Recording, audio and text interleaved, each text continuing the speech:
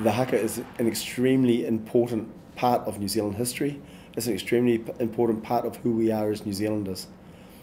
When we bond to the haka, we bond to every other New Zealander, no matter whether they're in New Zealand or around the world. We bond back to where we come from and where we stand as human beings.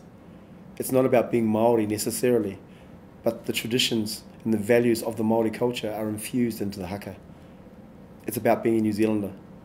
It's about being someone from across the world making our own way, and that's what we're good at.